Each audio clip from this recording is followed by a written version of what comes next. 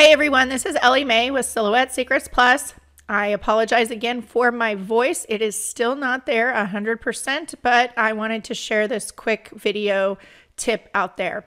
I am seeing users post that their auto blade or their blade settings are not working properly when they are using the cut by line or the cut by fill color options.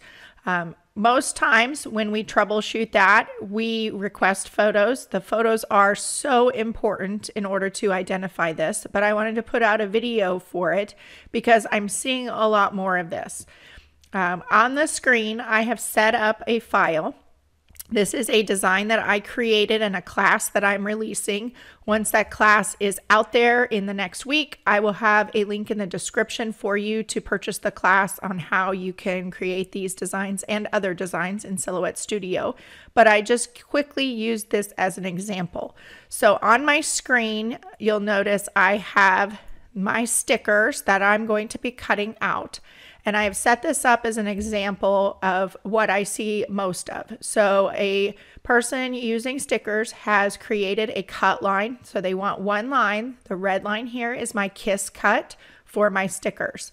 And then the next blue line here is going to be a cut through. So I'm die cutting the sticker sheet out of the entire sticker page. So I'm going to end up with two pieces that are completely cut out with my stickers as a kiss cut.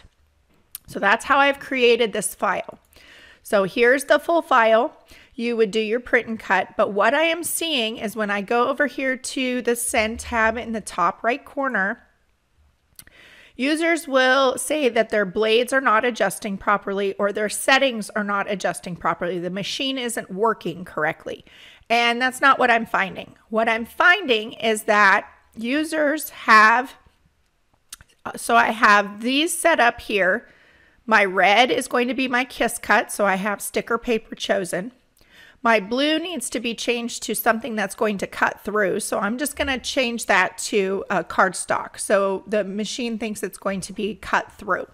Now, what I'm seeing most of is that users have a color or a pattern. In this case, this is a no fill pattern up here at the top. Even though that box is not checked, it's not going to cut, but users have that object selected, and you can tell right here, this is very, very important. The object that is selected is going to show up right here on your Send tab.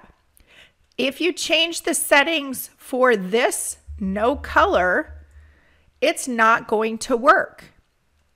You think you may be changing the settings for this cardstock textured, but in reality, you are actually changing the settings for something that's not even cutting.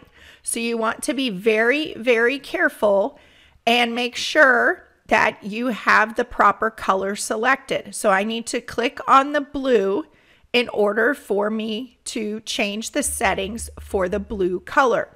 Now, the one thing I am noticing is that it is very difficult when you are on a Mac computer.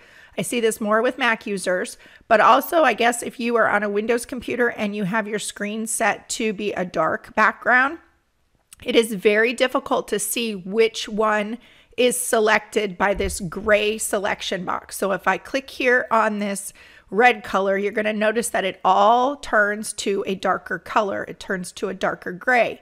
However, on a dark screen on a Mac, or if you had that on your Windows, it's very difficult to see. So you need to make sure that when you are clicking on your color to change, that this color here that shows at the bottom of your screen is the same one you want to change those settings for.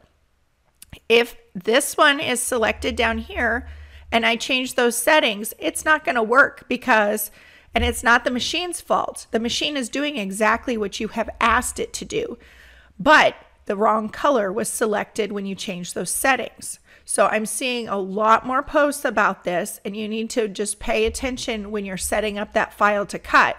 Make sure the same color that you are changing, you want those settings to change for, is the one that's selected. So I hope that tip helps and explains why some of your cut files may not have been cutting at the settings that you think that they should. If you have any questions, please share those in the comments below. There is an additional information in the description of this video below on a few things that we have covered on how to cut by line color and also the new class that is coming out. Have a great day. Thank you.